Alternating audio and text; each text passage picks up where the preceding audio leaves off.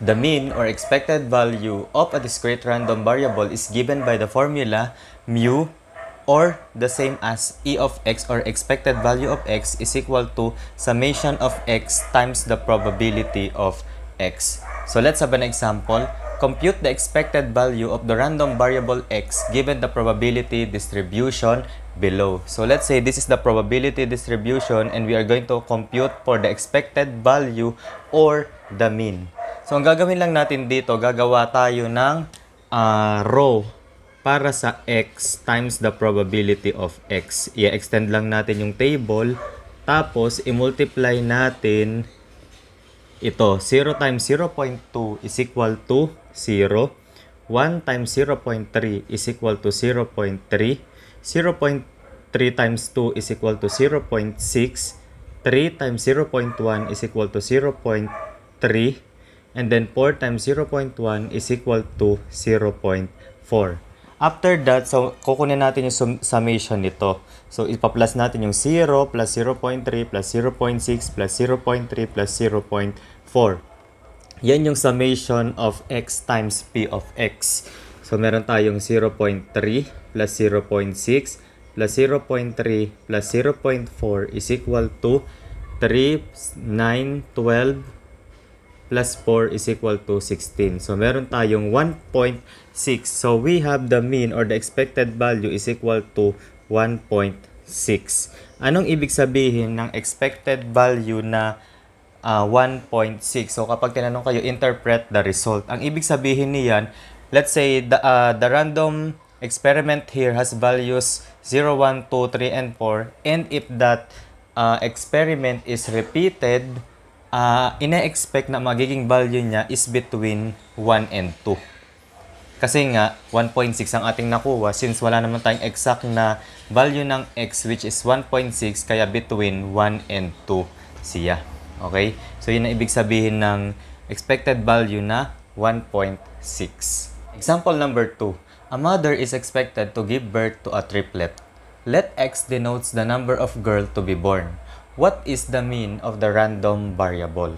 So, this time, wala tayong probability distribution table. So, kailangan muna natin gumawa ng probability distribution table kung saan yung lesson na iyon ay nilagay ko sa video description below. Ngayon, ay triplets ang papanganak ng magulang na iyon, ng babae. So, ano yung mga expected outcomes natin? So, gumawa tayo ng tree diagram. So, meron tayo ritong girl, boy. Okay? So, ito yung unang baby nila. So, pangalawang baby nila, pwedeng girl, pwedeng boy. Itong isa ay pwedeng girl, pwedeng boy. And, we also have girl, boy, and then girl, boy. We have girl, boy.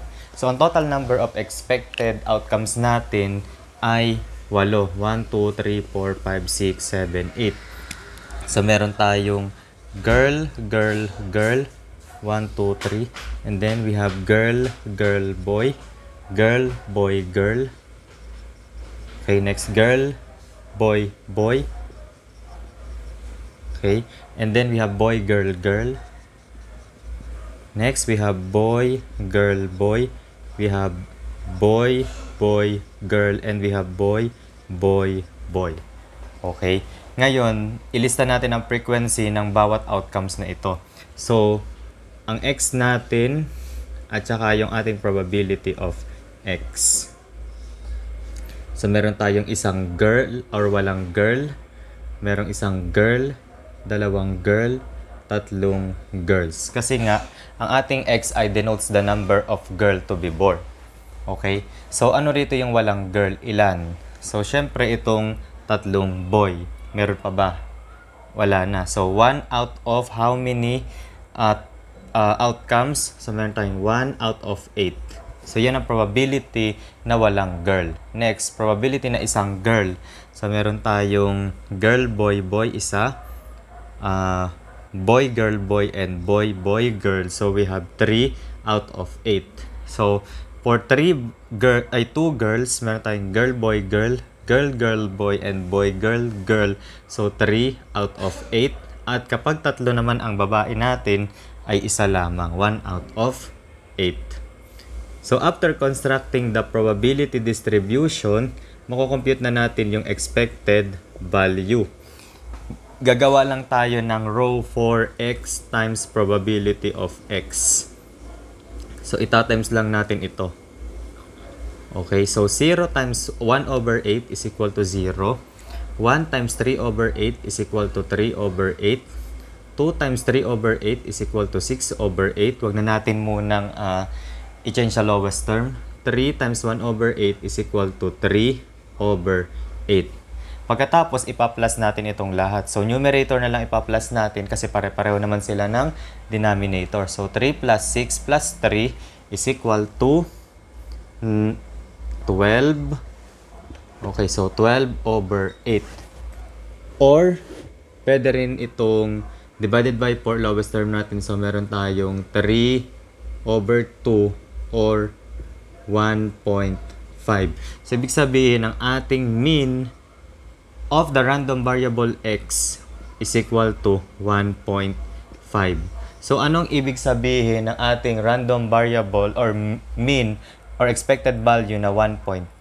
So, kapag ang mother ay magbibigay ng birth sa triplet, ang expected niya, kung hindi siya nagpapa-ultrasound, ang expected niya na maipapanganak ay either 1 or 2 na may isang babae or dalawang babae.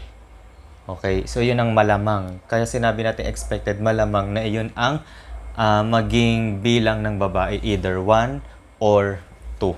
Next example, the table below shows the probability of the number of cell phone units denoted by the random variable C sold per day for the past 5 months. Compute the mean. So since we are provided here with the probability distribution table, gagawa lang na lang tayo ng rows or row for C times P of C. Okay, so C times P of C. I-multiply lang natin yung C sa P of C at ipa-plus natin siyang lahat. So, 0 times 0.1 is equal to 0.1. 1 times 0.3 is 0.3. 2 times 0.25 is 0.5. 3 times 0.05 is 0.15. 4 times 0.05 is 0.2. And 5 times 0.25 is equal to 0.25.